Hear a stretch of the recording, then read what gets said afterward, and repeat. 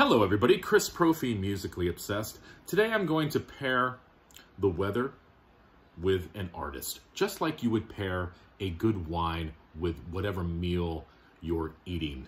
And the weather here in Poughkeepsie, New York today is sort of dark, it's dreary. I heard some thunder in the distance, so I'm going to pair that weather with a darker band from the depths of the 60s, America's answer to Black Sabbath. They never really reached that sonic heaviness of Black Sabbath, but, you know, they sort of teetered on it. I'm talking about Blue Oyster Cult. All right, and I'm going to be centering on their first three records, often known as the black and white years, because the artwork gave the listener and buyer a black and white motif to enjoy. And you'll see that as I show you these three album covers. Very difficult albums to rank because they're so similar and they're so good. I mean, any three of these, if you tossed them up in the air, and I wouldn't advise that with vinyl or CDs, but say like you're feeling crazy, toss them up in the air, pick one of the albums, throw it on your turntable, you're gonna be happy. Any of these three records rule, and I'm talking about the debut from 1972, simply entitled Blue Oyster Cult. 1973, the second album entitled Tyranny and Mutation. And Secret Treaties from 1974, the year I was born. Just a little history, just a tiny little bit of history for you. Formed in Long Island, 1967, all the way back in 1967. They were originally called Soft White Underbelly, which is a cool name. I like Blue Oyster Cult better, but as I said, mixed many different styles of music. Love the occult themes. I think that that's probably where they got that sort of connection to Black Sabbath. As I said, even though they weren't as heavy as Black Sabbath, but still a very, very cool band. So let's rank these. It's going to be a quick ranking, only three records. Coming in at number 3, are you ready? From 1972, the debut, Blue Oyster Cult. Look at that album cover. There's their symbol right there. Every band needs a symbol. Check out the back.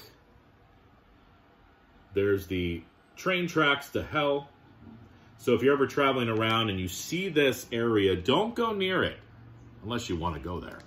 But, you know, great album. As I said, any of these albums are great. I'm putting this at number 3. Transmaniacon MC, killer. Then came The Last Days of May, Stairway to the Stars. I love the psychedelic sort of Middle Eastern flavor of She's as Beautiful as a Foot. You've got Cities on Flame with Rock and Roll. Workshop of the Telescopes is cool. Just a really killer record.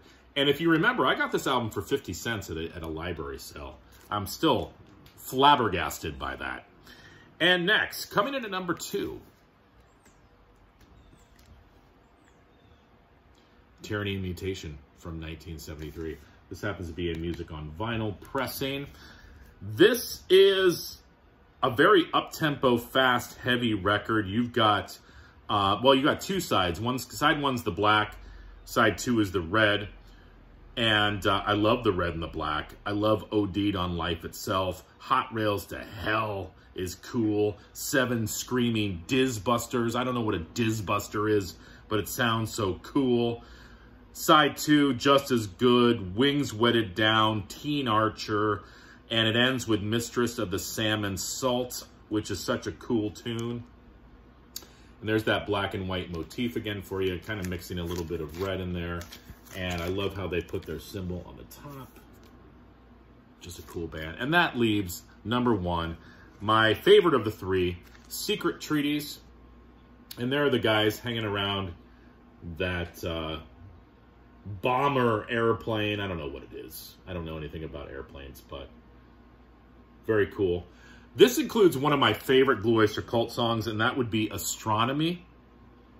But you've also got Career of Evil on here, Subhuman, Dominance and Submission. I love Harvester of Eyes. It ends with Harvester of Eyes, Flaming Telepaths, and then Astronomy. Just a great album. And, you know, as I said, any three of these records are great. Listen to them if you have not. They went on to make, you know, awesome albums past this, but a lot of people think that these three are some of the best, and I would agree. So there you go, my ranking of the Black and White years. What would your ranking be? Interested to know. Bye, guys.